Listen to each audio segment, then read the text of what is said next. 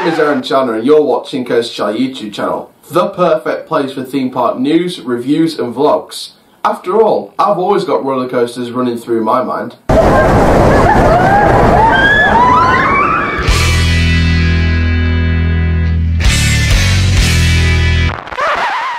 Hello there guys, my name is Coach Donksterborn, but built for Theme Park News, and welcome to a Theme Park Newsroom update from G-Force at Drayton Manor Theme Park in Tamworth, Staffordshire.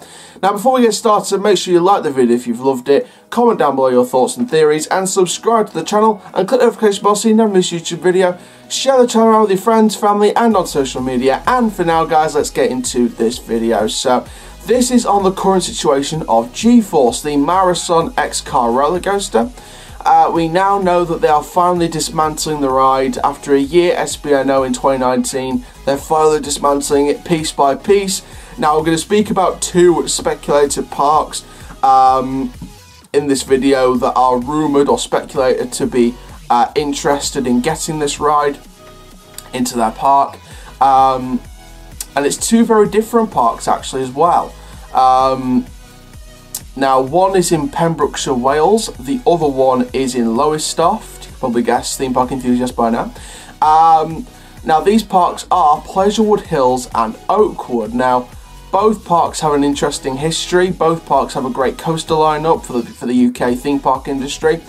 Pleasurewood Hills has the likes of Wipeout, which is a Vekoma Boomerang that used to be Missile at American Adventure. And also the SBNO Cannonball Express. Now we spoke about in that video, in a separate video, about the future of G-Force and where it would go.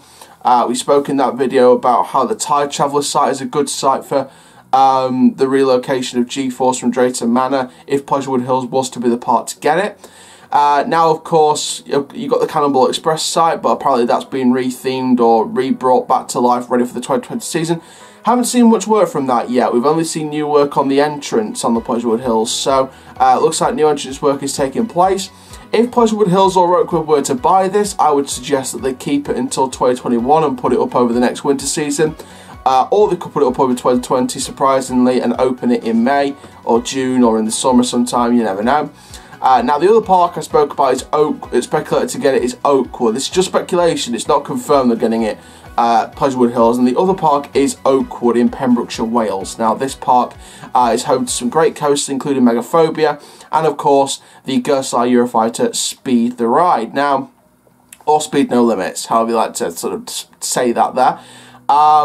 Now Oakwood is another good park to get this ride because they've got a very versatile coaster lineup, and I feel like a couple of inversion prototype coaster would be a great addition to the park. Now the question is, would it fit with the park, with both parks' target markets? And I think it'd be the most thrilling end to the target markets because they're both family fun parks, they're both family thrill parks, so I feel like it'll be more the thrill end of the scale. So with Pleasurewood Hills, it'll join the likes of Wipeout and Cannonball Express on the thrill side of the park.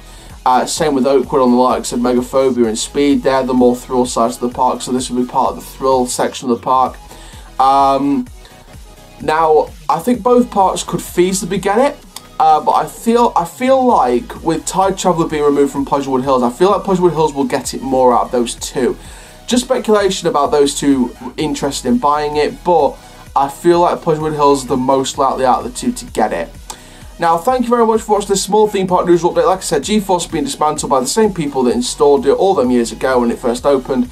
And like I said, the two parks speculated to get it are Pleasurewood Hills and Oakwood. So, very interesting news there. Thank you very much. Make sure you like, comment, subscribe, and click the notification bell so you never miss a YouTube video. My name is Coast Child, killing the coast life, and I will see you guys in the next video very, very soon. Take care. Have an awesome day, friends.